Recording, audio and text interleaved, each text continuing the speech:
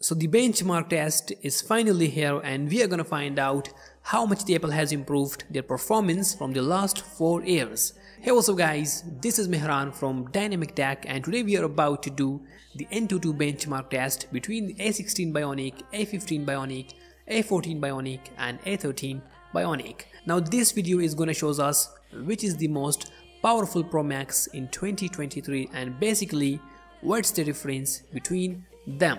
So without wasting any time, let me confirm all of them are up to date, running on most latest iOS version, everything is closed on the background, and without doing anything else, starting the test. So enjoy the music and let's see which one is gonna get higher Antutu scores in this video. Like a phoenix in the night, I will survive.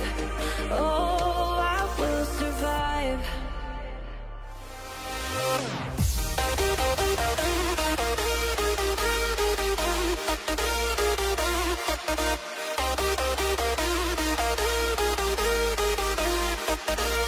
I'm a fire burning bright, I'll never die.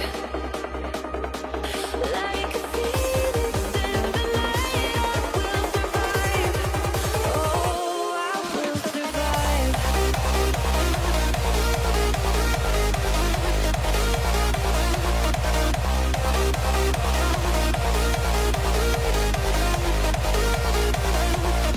a phoenix in the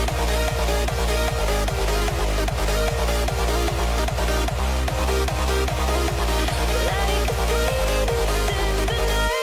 I will survive. Oh, I